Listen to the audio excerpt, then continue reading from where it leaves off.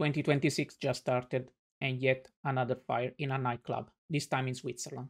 This event took many lives, injured so many people, and today I want to comment on it. I'm Professor Rino from New Zealand, and my research focuses on fire evacuation. I've been doing research in this field for over 10 years, and today I want to give you a bit of an overview of what happened in this really nasty event. I want to disclose that is not an official investigation. By all means, this material cannot be used for an official investigation. We need to have more solid data. All the information that I managed to retrieve are from the internet. So it's a disclosure that you need to be aware of. I try to make this video to provide some more educational material because there is a lot of science behind the fire and evacuation dynamics. So I want to share with the wide public what we know and how we can use instruments to run future investigation and forensic analysis to fully understand what just happened in this really dramatic event. You will soon discover that this event resonates with many other nightclub fires that happened in the last 20 years. I'm going to show some example, and we are going to try to learn from it and see similarities between the Swiss fire and other fire that happened all around the world. So let's start with the ignition of this fire. Many of us have seen a lot of image and picture from the web. This image seems to indicate that fireworks once again ignite a new fire in a nightclub. And you will be surprised to see how many times similar stuff has been happening in many other major disasters all around the world.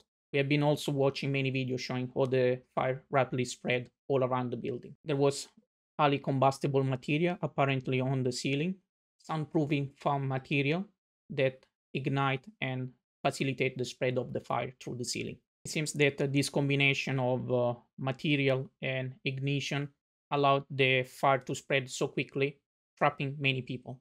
Many people have been discussing about the flashover, and I want to use a simple experiment from the NIST repository to show what is a flashover.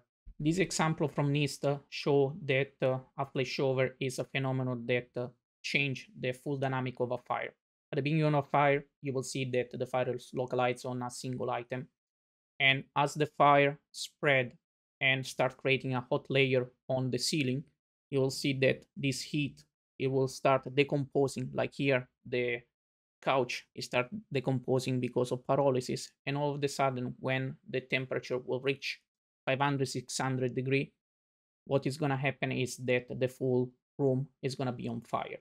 There is no way to survive in this really extreme situation. As I mentioned before, there is a long history of fire in nightclubs, and many of them were ignited by fireworks or pyrotechnics material. In an article that I wrote with my colleague Milay Dagani on the conversation, we show this data that highlighted that nightclub fire are spread all around the world. It's not something that happened in a specific area or in specific region. They have been affecting many country and many community. The data show hundreds of people that have lost their life during this really terrible accident. And I create an overview of different fires that were ignited by pyrotechnics or fireworks. You can see in all this video that the script seems to be the same over and over, with the fire spreading to the ceiling and then spread through all the environment, creating so much devastation and many loss of human life. The Station Nightclub Fire is one that has been extremely investigated in the USA by different groups. And this fire took the life of 100 people in the USA.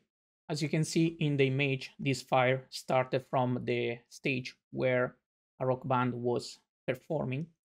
As you can see in this simulation, the fire started on the stage and triggered the evacuation of many people that were inside this nightclub. Let's go and see a close detail of what happened in the ignition area. This nice documentary shows an overview of the location of the pyrotechnic material and how sparkle managed to reach an inflammable material. Once again, acoustic foam panels. Once they catch fire, they enable the fire to reach the ceiling and spread all over the place. Of course, we have been using material from this previous disaster to do more investigation. This paper is one of these examples. And if you go and start reading the scientific material out of this work, you will recognize a lot of stuff that we have seen in the Swiss fire. So you can see that there is already a body of research analyzing how a sparkle can affect a foam material and ignite it. This is another example of a large-scale investigation done by NIST that reconstruct the full dimension of this stage with similar material to the one that we assumed that were in place in that fire. And you can see that within a few seconds, the fire is gonna overwhelm the full space. I'm gonna speed up this video. If you wanna watch it entirely, you can go to the NIST website. You can see that the fire spread quite quickly, creating a really hot layer of smoke right at the top of the environment. And you will see that within a few seconds, the environment is going to be completely overwhelmed by the fire, creating really untenable condition for any human to survive. Today, we have also computer simulation that use computational fluidodynamics to make simulation help us understand better what happened in this disaster. This is a simulation of the same stage done by NIST using the really famous tool developed by NIST himself called Fire Dynamic Simulator. In this case, you can see a reconstruction of the fire. You can see that these simulation tools can be used to understand the fire spread through all the material and create a really nasty environment. You can see that these tools are capable to simulate both the spread of a fire and the development of smoke and the spread of smoke through the full environment. I managed to find online some preliminary simulation using the exact tool, Fire Dynamic Simulation by NIST. In this case, is an example coming from Italy. The Fire Dynamic Simulator by NIST was used to replicate the fire in the Swiss nightclub, showing the location of the fire and showing how the smoke spread through all the environment within a few minutes. So it's a reconstruction that, of course, is biased by all the lack of material that we have today. In fact, even the author stated that this cannot be used for forensic analysis. We actually need information about the actual geometry of that space, the actual material, before having clear understanding of all the smoke and the fire spread through all the environment.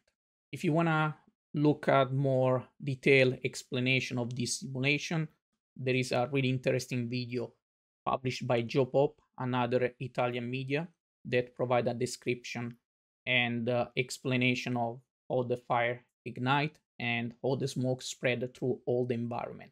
This video shows us that within a few minutes, the full environment got overwhelmed by smoke and fire, making the condition safe for any human trapped in this environment. Let's go and focus on the evacuation and what we can assume in terms of evacuation dynamic of this environment. What I managed to find on the web is the geometry of this space.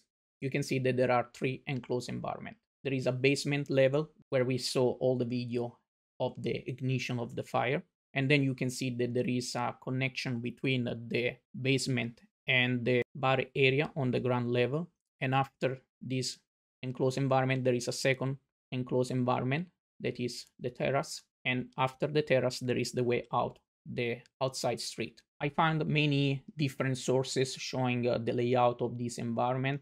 At this stage, it's a bit confusing to figure it out exactly what was the layout, especially in the basement area.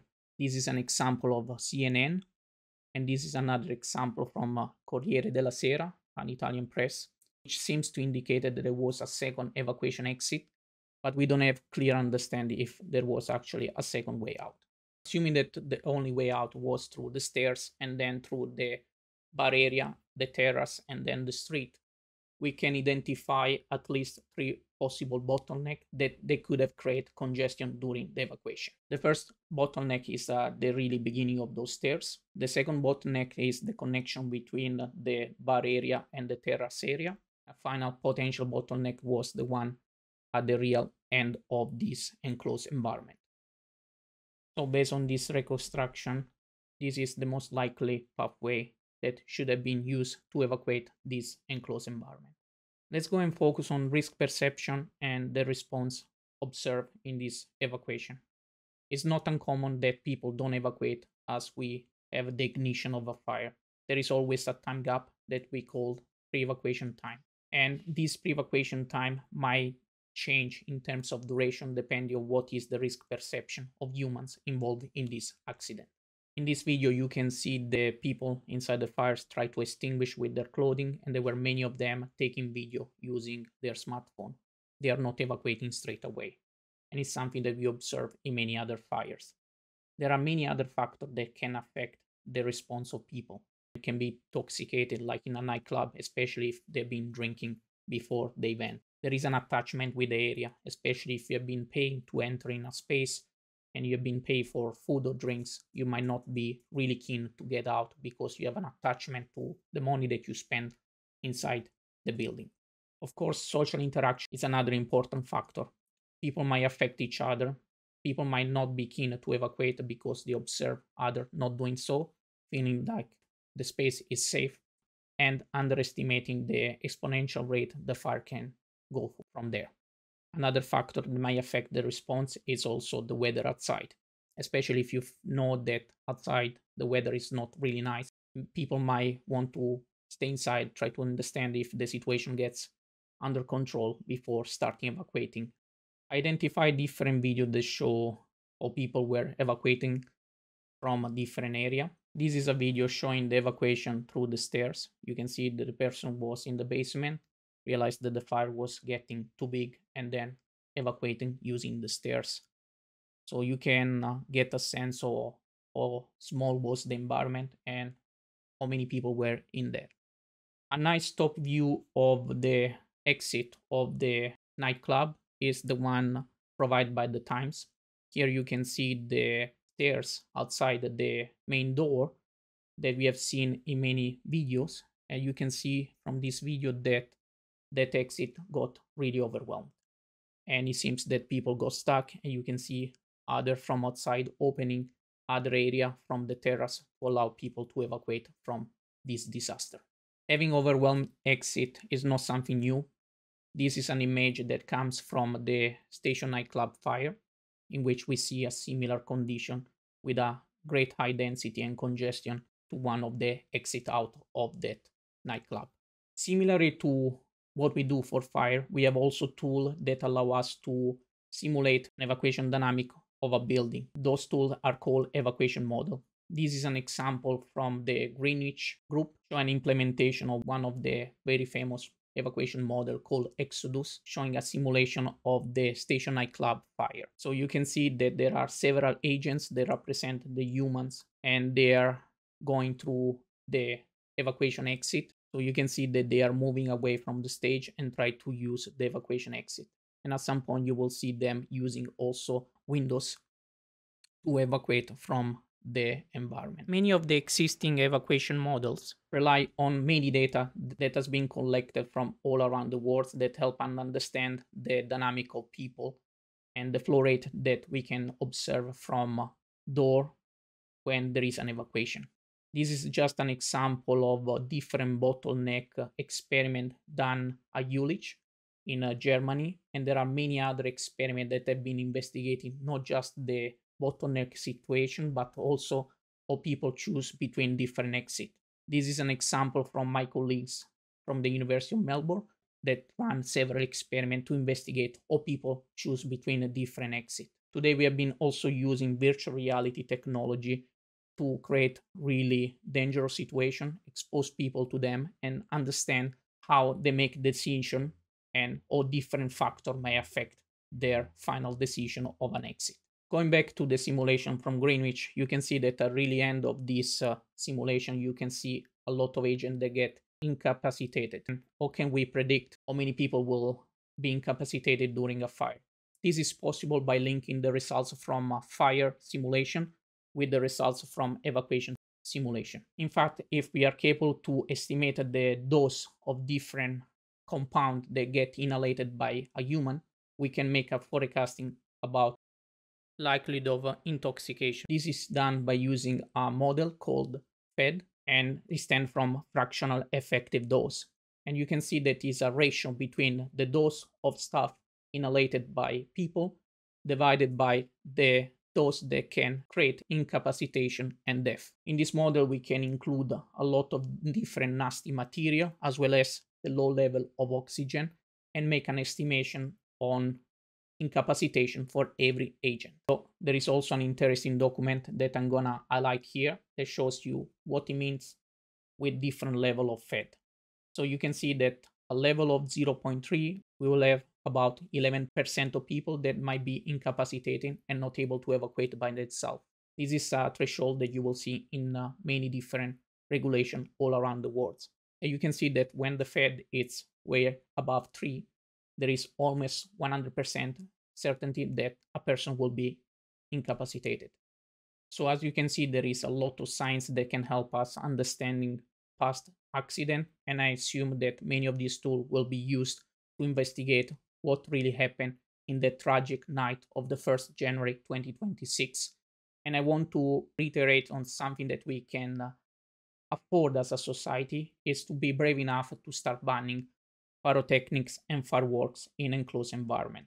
I want now to leave you with a simple video that shows a full-scale experiment of the station fire with sprinkler and without sprinkler, just to show you that we have engineering solution that can help us preventing the spread of fire.